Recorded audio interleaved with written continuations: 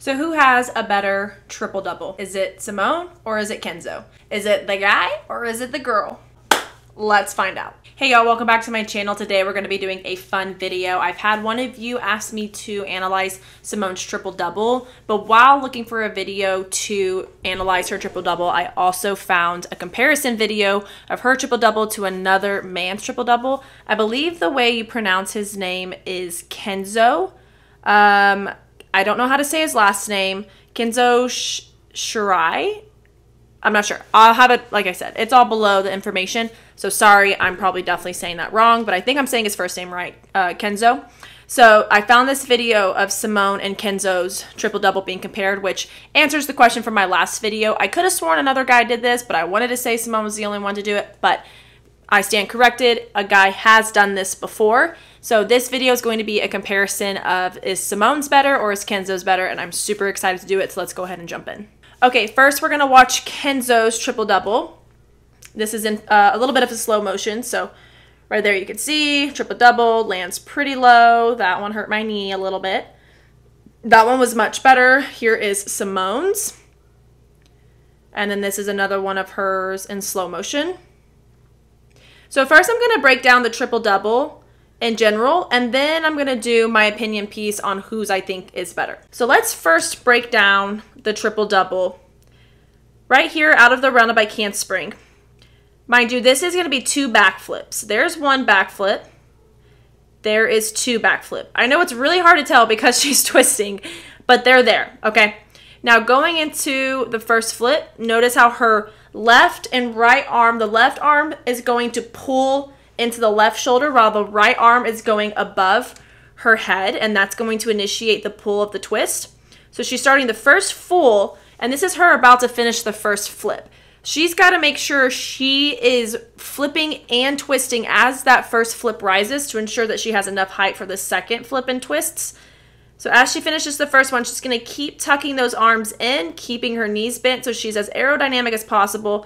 Starting the second flip right here and starting the 1-2 twist, eyes open to see her landing right there. So very similar to, you know, a lot of the techniques she's going to do that I think I talked about in one video of hers when she did her double-double out of her front handspring lay full.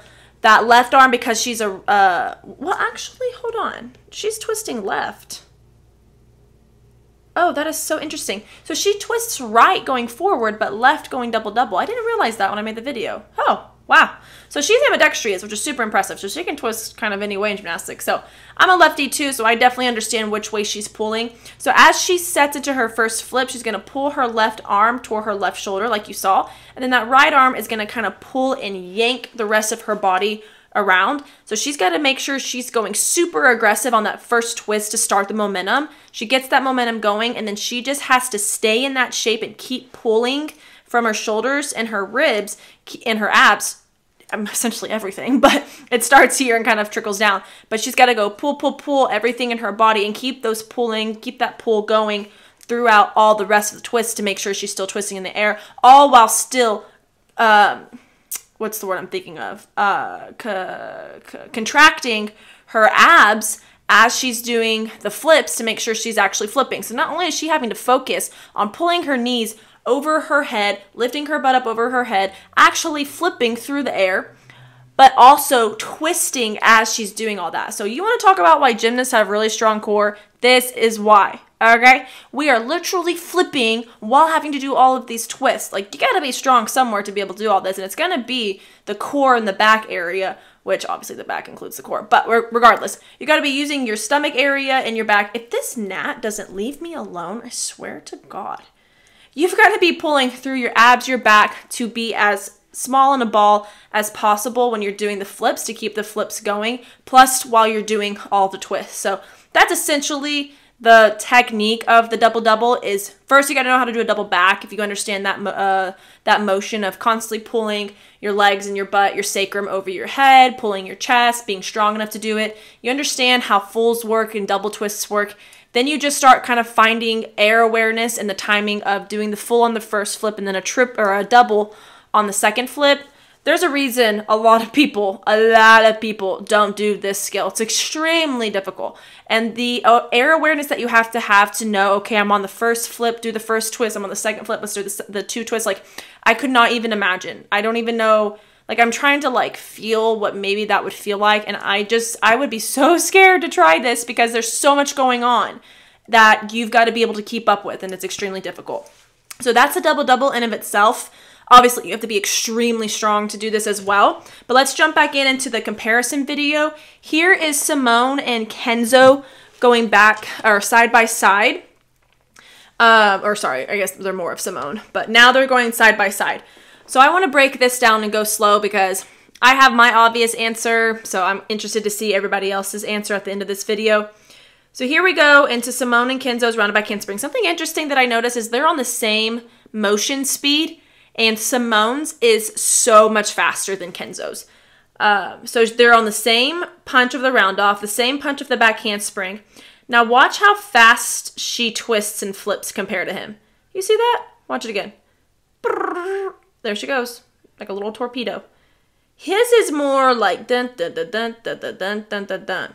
Hers is very dun dun dun dun. Do you like my sound effects? So I think that's super interesting. Like, it just goes to show how fast she flips and twists whenever she is tumbling. Now, I'm not going to stop it. I'm going to kind of let it play through and you can kind of see it to your naked eye. But see how much faster she twists than him? And let's also go back and analyze how much higher she goes than him. This is why, in my opinion, Simone's is better. She is like half a flip higher than him. So look at where her top flip is at and where his is at. She's way above him in that first flip. And she keeps rising. Like, she's way above him. And she like will flip on and twist on the way up. I don't feel like Kenzo did that as much. And he does a little bit, but I feel like he doesn't get as much height of her. So it kind of makes kind of like it's kind of deceitful to the eye, but I think she does a much better job of getting higher and doing more flips and twists on the way up and really pulling out that double quickly. And she also lands better than him. I also know that's a boy technique too, so I don't want to be too harsh. The boys do land with their chest down. See, if we landed like he did, they'd be like, deduction. I don't know. I don't think this is a deduction in boys, but I could be wrong. I don't know anything really about boys gymnastics, so I'm not going to sit here and act like I do. But all I know is if we landed like that, our coaches and the judges would be like, you're fired. So she lands, in my opinion, much better. And I think her height is way better. I also think her form is way better. I also think it's just more appeasing to the eye to watch hers. I think Kenzo's is great. I'm not trying to knock on him at all.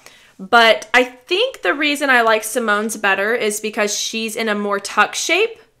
And Kenzo's more kind of in an open shape, which honestly, the technique Kenzo's doing where he's kind of more in an open tuck is harder to get around than if you're in a smaller shape just because of aerodynamics. But I feel pretty confident saying I think Simone's is better than Kenzo's.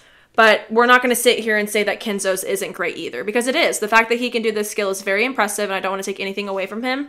But I definitely think Simone's is better. And again, it's because it's higher. I think her form is better. I think both of their feet get sloppy towards the end because they're both waiting to open. But then I think she lands better. And they both stuck that one, so I can't really judge the landing. But that's pretty much it. Let me know what you guys think in the comments below. Do you think Simone's better? Do you think Kenzo's is better? And why do you think that? All right, guys, thanks for watching. Hope you learned something. Hope you liked it. Also, please be sure to comment below more videos you want me to break down, analyze, or see, and I will get those as soon as I can. Thanks. See you guys in my next one. Bye.